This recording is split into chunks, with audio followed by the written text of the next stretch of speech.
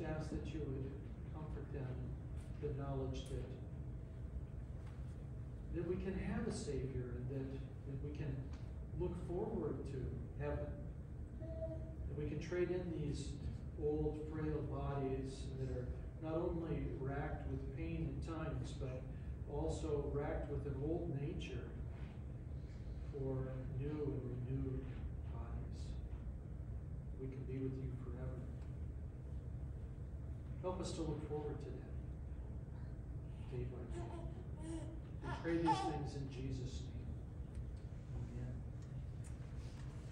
I'd like to call your attention to the bulletin for a few of the announcements. And of course, we are having our annual meeting today. And so, from what I understand, if you want to get a cup of coffee or a donut or something, but come back into the sanctuary as soon as you can, and we'll have our annual meeting.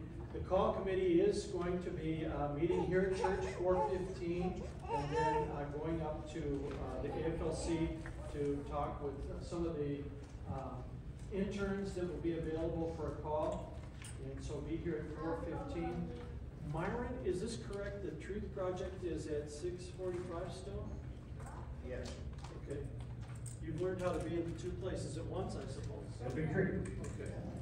Just to touch base on the Truth Project, tomorrow night's subject is history. And there's no time in my memory that history has been more in the news in the last 6 months. And if you want to get the rest of the story as to God's view of history, come. They're pretty much standalone units, and if you can make it tomorrow night and can't any other time, I would suggest that you come and watch the video and discuss the revisionist that's going on and what's wrong with it. So if you're not interested in history but want to see Myron being in two places at once, that would be even more interesting. Okay, and then also we're having our Mission and Evangelism Committee meeting on Tuesday at 7 o'clock. I think the rest is pretty much normal things that go on.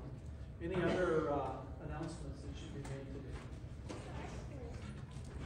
If not, we turn in our hymnal there for the call to worship, and it's from Psalm 46, verses 10 and 11. Be still and know that I am God. I will be exalted among the nations. I will be exalted in the earth. The Lord of hosts is with us. The God of Jacob is our fortress. Shall we turn to hymn 292, The Church is One Foundation. The church is one foundation. I got that goofed up in typing. There's a difference. It's not the church is one foundation, it's the church is one foundation. That's Jesus Christ. Thank you.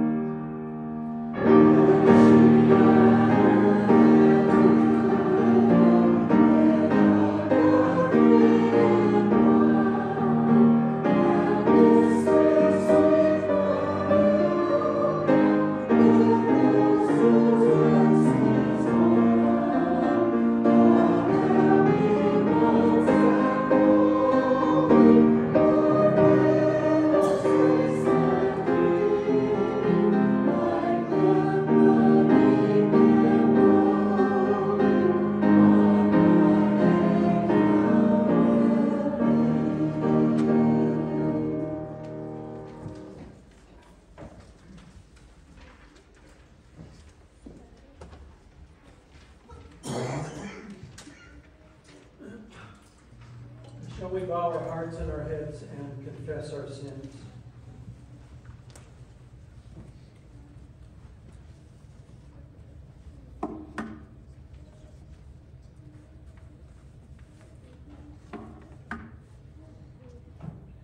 Lord Jesus, I thank you for the promise of forgiveness of sins. I thank you that we can find those promises sprinkled all throughout Scripture. And the only reason it's possible is because Jesus, our true foundation, has forgiven our sins by his life and death. I thank you for Romans chapter 8, verse 1, Lord, where you say, there is now, therefore, no condemnation for those who are in Christ Jesus. I pray that you would help us day by day just to hold on to these promises and know that we have found peace with God because of them. In Jesus' name, amen. Our scripture lessons for the day are beginning with Acts chapter 1, verses 8 and 9. Shall we rise out of respect for the reading of God's Word? The epistle lesson, Acts chapter 1, verses 8 and 9. But you will receive power when the Holy Spirit has come upon you, and you will be my witnesses in Jerusalem, in all of Judea and Samaria, and to the end of the earth. And when he had said these things, as they were looking on, he was lifted up, and a cloud took him out of their sight. The gospel lesson is found in Matthew chapter 16, verses 13 through 19, and this will be the text for the message today. Matthew 16, verse 13. Now when Jesus came to the district of Caesarea Philippi, he asked his disciples, who do people say that the Son of Man is? They say, some say John the Baptist, others say Elijah, others Jeremiah or one of the prophets. He said to them, but who do you say that I am? Simon Peter replied, you are the Christ, the Son of the living God. And Jesus answered him, blessed are you, Simon Bar-Jonah, for flesh and blood has not revealed this to you, but my Father who is in heaven. And I tell you, you are Peter, and on this rock I will build my church, and the gates of hell shall not prevail against it.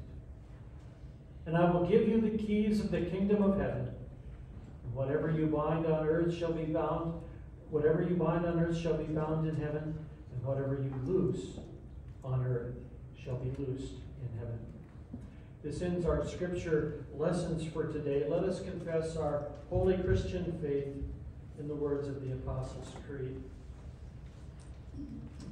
I believe in God the Father Almighty, maker of heaven and earth, and in Jesus Christ, his only Son, our Lord, who was conceived by the Holy Spirit, born of the Virgin Mary, suffered under Pontius Pilate, was crucified, dead, and buried. He descended into hell.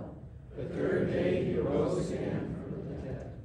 He ascended into heaven, and is seated on the right hand of God the Father Almighty, from where he shall come to judge the living and the dead. I believe in the Holy Spirit, the holy Christian church, the communion of saints, the forgiveness of sins, the resurrection of the body, and the life everlasting. Amen. You be seated. This time we'll ask the ushers to wait upon us for the morning honor.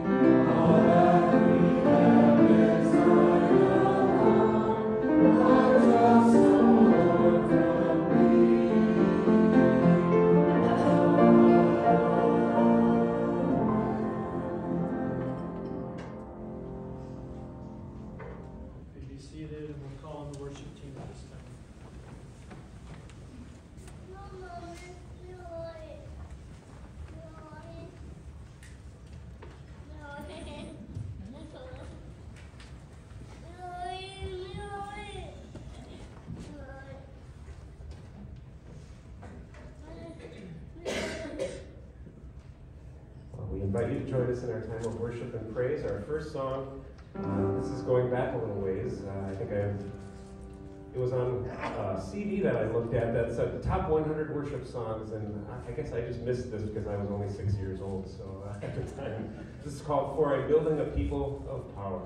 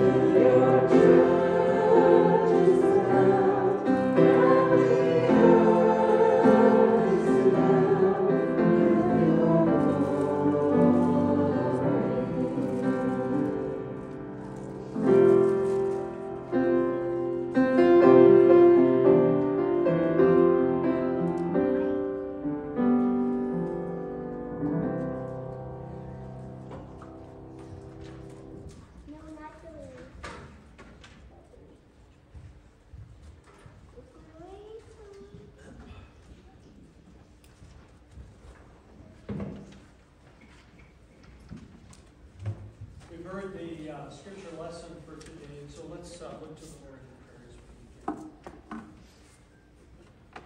Jesus, today I pray that you would cause us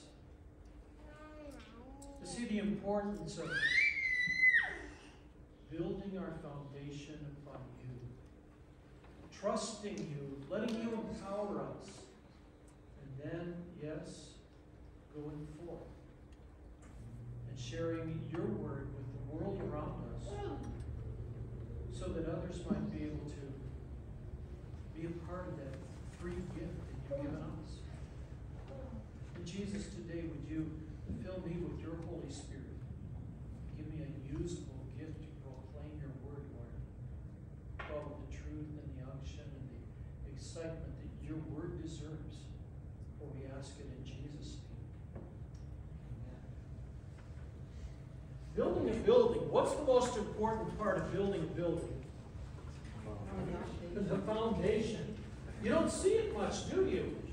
Well, what happens if the foundation is bad? And is it not turned on? It was turned on at one time. It is not now. Okay, is that better? That's going to be, it's already blinking red. Oh. Sorry. Why don't you just give me one of those handheld ones? That's the way I want it.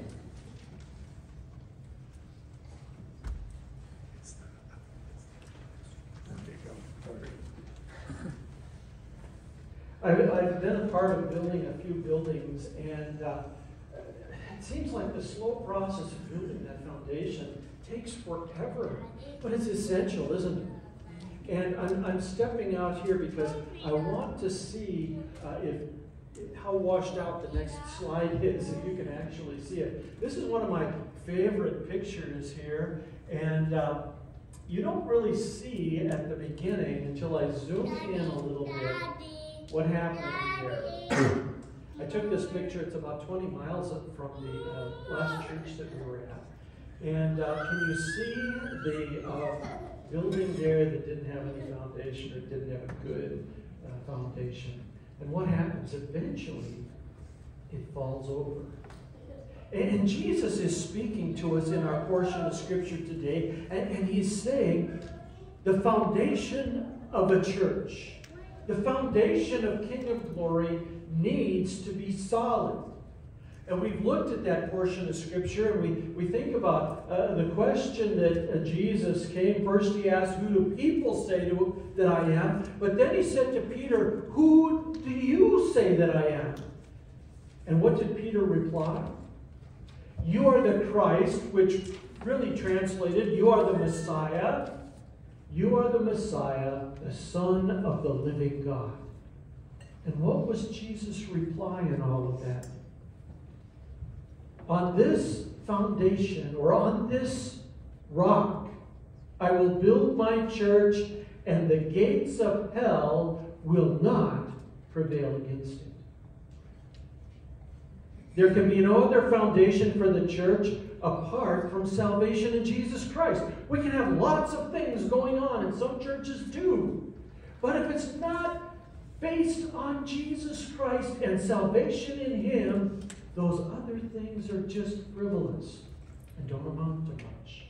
Jesus made the statement that He will build His church on the foundation of what He has done for us. He will build our church here.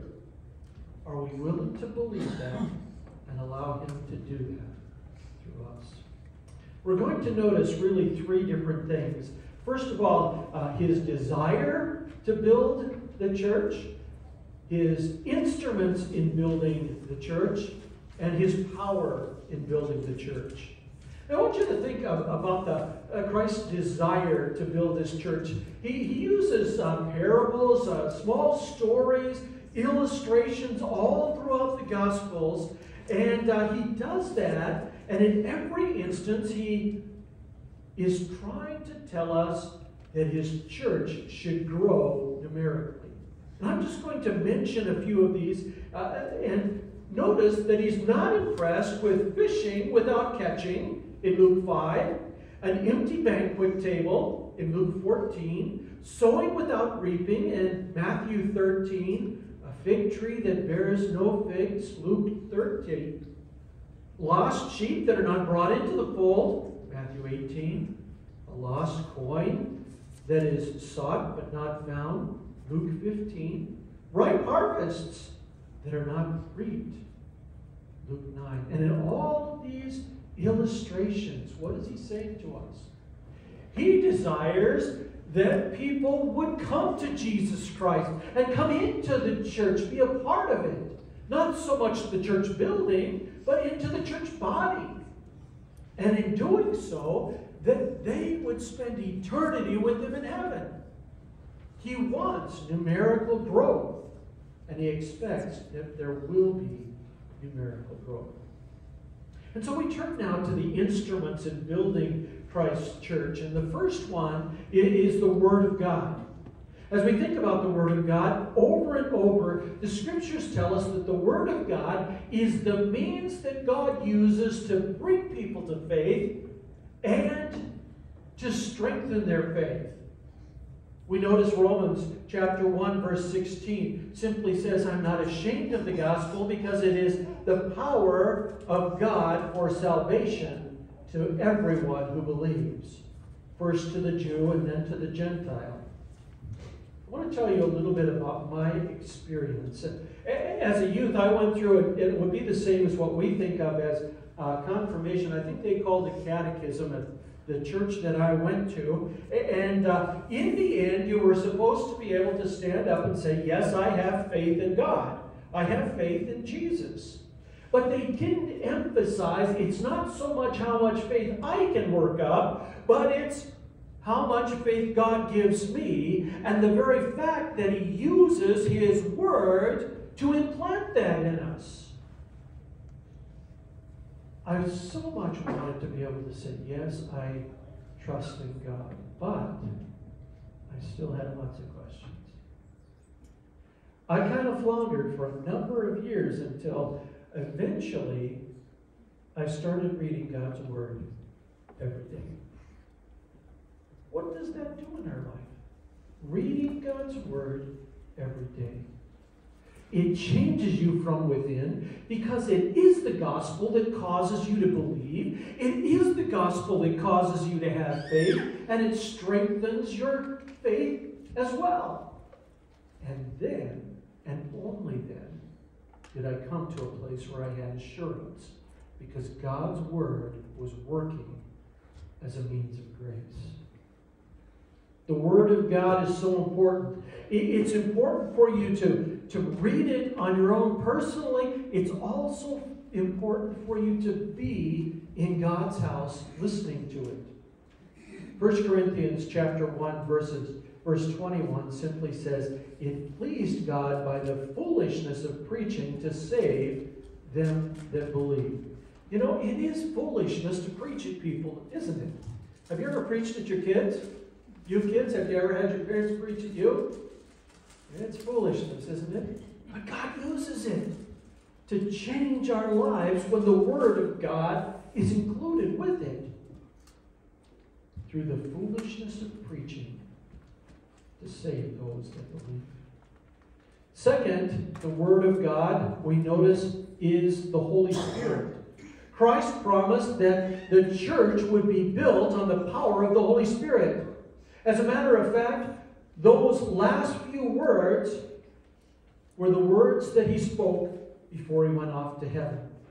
Acts chapter 1, verses 8 and 9. We read this as our portion of Scripture for our epistle reading. You shall receive power when the Holy Spirit comes upon you, and you will be my witnesses in Jerusalem and Judea and Samaria and to the ends of the earth. And after that, he was taken up into heaven. They would receive power as the Holy Spirit came upon them. So they waited for the day of Pentecost, when the Holy Spirit came upon all believers. The Scriptures tell us that everyone who is trusting in Christ has the gift of the Holy Spirit. How does God use the Holy Spirit in our lives to build up the church? John chapter 16, verse 7 speaks to us very plainly. And there Jesus, speaking about the fact that he was going to go to heaven and was going to send the Holy Spirit, he says, I tell you the truth. It is for your good that I'm going away. Unless I go away, the Counselor will not come to you. But if I go, I will send him to you. And when he comes, he will convict the world of guilt in regard to sin and righteousness and judgment. How does that work? Convicts us of our sins. Did you realize every one of us is a desperate sinner? The more I read God's Word, the more the Holy Spirit works in my life and shows me I don't measure up. How about you? The Holy Spirit convicts us of our sin and explains to us very clearly that sin leads to judgment, but also that good news, that there is a righteousness that can be had. Not what we can do, but what God, what Jesus has done for us. It causes us to know that yes, Jesus has forgiven our sins and given us the righteousness that we need so that we can have peace with God through Jesus Christ. The Holy Spirit, it convicts us of sin and righteousness and judgment. The next thing that we think about is prayer. Jesus has promised to build his church, and he does so in response to the prayer of his people. Paul realized the importance of prayer and reliance upon the power of God. And as he wrote to the Colossian church, he explained that, first of all, he was praying for them and asked them to be praying for him. Listen to what it says. And I wish I prayed prayers for you as wonderful and specific as Paul prayed. Listen to his prayer first in Colossians chapter 1, verses 9 through 13. He says, since the day that we heard about you, we have not stopped praying for you and asking God to fill you with the knowledge of his will through all spiritual wisdom.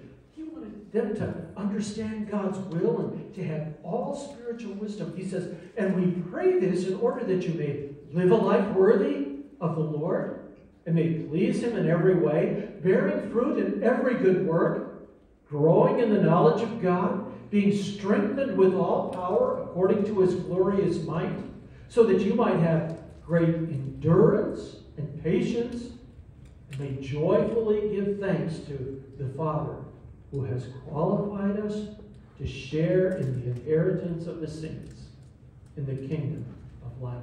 For he has rescued us from the dominion of darkness and brought us into the kingdom of the Son he loves. What a prayer. If we could say to each other, I've been praying for you, and this is what I've been praying. God builds up his church through the prayers of his people. Let's be praying not only for each other, but for those that are outside of the doors of King of Glory. And then Paul turns around and he asks them to pray for him. In chapter 4, he says, devote yourselves to prayer, being watchful and thankful. And pray for us too, that God may open a door for our message so that we may proclaim the mystery of Christ, for which I am in chains. Pray that I may proclaim it clearly as I should. You know, here he's sitting there in jail. He's in chains for declaring the mystery of Christ, and he's begging them, would you pray for me so that I can do it even more and be more effective in doing it? I used to have a family that would come to church. I think you know the Olsons. Most of you know Kevin and Pam Olson. And they would come into church and they would say, on the way to church this morning, we prayed for you, Pastor, just like we always do. And to know that people are praying that I might explain the Word of God in a bold way, and so that people's lives would be changed. Jesus builds his church with his power in response to our prayers. And I'm going to just stop here for a moment because there's this one guy that many of you probably prayed for. Some of you know him, more of you know him better than most. Do you remember Jared? Some of you are shaking your head back and forth. The rest of you might remember when Kathy and Maury hired Jared to sign for CJ and Jessica as they went through confirmation. Jared came in. He looked to me just like one of the Beatles out of the 70s. After, this was after their clean-cut days, or long hair, wearing black, and just little squinty glasses, and he says, "Pastor, I'm not a Christian. I'm not a believer, but I will guarantee you this: I will faithfully tell CJ and Jessica what you're saying." Well, he was under the Word of God. He was hearing the Word of God, and people were praying for him. And before long, guess what happened with Jared? God answered their prayers. I mean, he was stuck, wasn't he? He had to hear the Word of God at least twice a week, because he had to come to confirmation, and they had to take notes on what I was saying, and so he had to come to church, and he had to listen too, because he was translating it to them. He eventually ended up going to Fly and was the translator for the sessions at Fly as a believer. So God was working in response to people's prayers. We think about Peter and John, and it seems like they got thrown into prison on a number of occasions, and they had been speaking boldly about Christ, and they were thrown into jail, and by the power of prayer and God, they were released, and they were told, actually threatened, don't speak the name of Jesus anymore. Do you think that stopped them? It didn't stop them much, did it? They went back to the believers, and what do you think they did? They got down on their knees and they prayed. And this is what it says about that prayer. It says, "Now, Lord, consider their threats and enable your servants to speak your word with great boldness. Stretch out your hand to heal and to perform miraculous signs and wonders through your name and the name of your holy servant Jesus." And after they prayed, the place where they were meeting was shaken, and they were all filled with the Holy Spirit and spoke the word of God boldly. They went right back out and did it again, didn't they? Prayer. So we looked at the instruments, the Word of God, the Holy Spirit, prayer. There's one final one that I'd like to mention that is included here, and that is His people. Jesus uses us in building up His church. We think of that Great Commission that was read so many times, or it's been read, and Matthew 28, verses 18 through 21, and Jesus came to them and said, "All authority has been given to me in heaven and on earth. Therefore go and make disciples of all nations, baptizing them in the name of the Father and the Son and the Holy Spirit, and teaching them to obey everything that I have commanded you. And surely I am always with you to the very end of the age." There's a couple of things that we notice here in this. Number one, God wants to use people in building up His church. He told them to go and to witness to people. The second thing is He's promised to be there with us as we go. The one who, it says, had all authority in heaven and on earth is here to be with us as we share that amazing Word of God. Two things that we noticed in all of that. Today we've noticed that Christ does desire to build up His church, and we thought about the instruments, but now let's think about the power to build His church. Christ promised to build His church through His power. Verse 18, "I will build my church, and the gates of hell will not prevail against it." The power of Christ is with us here in King of Glory to build His church. And that power is so great that even hell's gates cannot prevent us from reaching into hell and pulling people back. You remember the fact that gates, are they offensive or defensive instruments of war? They're defensive, aren't they? And we're on the offense, and it says there, hell's gates won't even be able to stand against the power of Christ when we use it to reach in and grab souls and bring them out of a destiny towards hell and pointing towards heaven. That power is here for us as we depend on what Christ can do rather than what we can do. The unfortunate thing is, at least for me,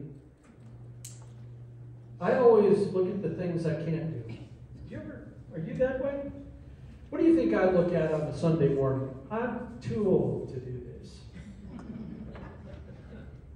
I'm in too much pain to even get out of bed, let alone come and do something like this. There's a whole list of reasons why I shouldn't be able to do it. And what do we usually focus on? On me. And our focus instead needs to be on what God has promised that He will do through us. Psalm 127 speaks about building and reminds us to depend upon Him and let Him provide. It says there, unless the Lord builds the house, its builders labor in vain. Unless the Lord watches over the city, the watchmen stand guard in vain. In vain you rise up early and stay up late toiling for food to eat, for while they sleep, He provides for those that He loves. He will take care of it. Zechariah chapter 4 verse 6 says it's not going to be by might or by power, but by my Spirit, says the Lord of hosts. Unfortunately, too many churches and too many people refuse to believe that Jesus will give this kind of power to His church. I want to close with just this one illustration and one thought. Do you remember the Israelites in the Old Testament? God had promised to take them out of Egypt and bring them into the promised land, indeed. And that they were supposed to just go in and take it. And so they got to the edge, and God actually told them, send in some spies, but the spies went, and they looked around, and what happened? Most of those spies brought back a very discouraging report. Oh yes, they carried the fruit that was so large that it took two of them to carry it on one pole. They said there's a great, great amount of goodness in this land, but the people are large. And we looked like grasshoppers in our own eyes, and we looked the same to them. And they discouraged the people from going in. And you know, that same truth can be seen in churches, can't it? Looks like a very uninviting world out there. You know, I have the advantage of looking out the doors all the way out into the street. We look like grasshoppers in those people's eyes. We surely wouldn't want to go up to their door and talk to them about Jesus. Our friends at work or family members. But God promises to be with us. What happened 40 years later? All of the people except for the two spies that didn't have a discouraging report, Caleb and Joshua, had died. And now Joshua and Caleb lead them into the promised land. The first city, Jericho, a walled city, closed up tight. And what were they supposed to do? Were they supposed to take it out there with their own strength? March around it. And on the last day, blow a trumpet and have a shout. And what happened? Did they have to tear the walls down so they could go in and take the city? They didn't. No, God was able to take care of it for them. honestly believe that as we think about King of Glory, that we need to just take God up on His promises. Each one of us. We can't do it in our own strength, but we can do it in His power. And we can reach the world for Jesus, even from right here. Lord God, today I pray that you would help us to take our focus off of ourselves and all the reasons why we couldn't do something. And place our focus and our eyes upon your strength, your promises, your Holy Spirit that lives and works in us, and allow us to stand on the foundation of Jesus Christ and build the church here that is constantly bringing you glory. We pray this in Jesus' name. Amen. Let's pick up our hymnals and turn in the hymnal to hymn number 607, Be Thou My Vision.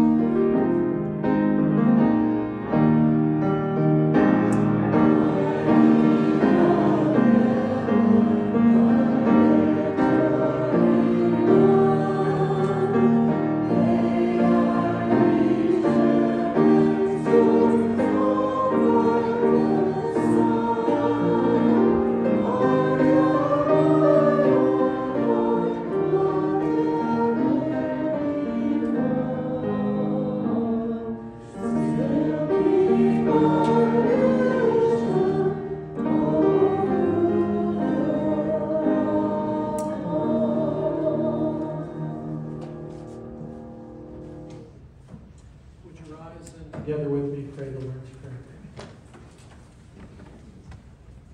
Our Father, who art in heaven, hallowed be thy name. Thy kingdom come. Thy will be done, on earth as it is in heaven. Give us this day our daily bread. Forgive us our trespasses, as we forgive those who trespass against us. And lead us not into temptation, but deliver us from evil. For thine is the kingdom, and the power, and the glory, forever and ever. Amen. Receive the benediction. The Lord bless you and keep you. The Lord make his face shine upon you and be gracious unto you. The Lord lift up his countenance upon you and give you his peace. In the name of the Father, and the Son, the Holy Spirit. Amen.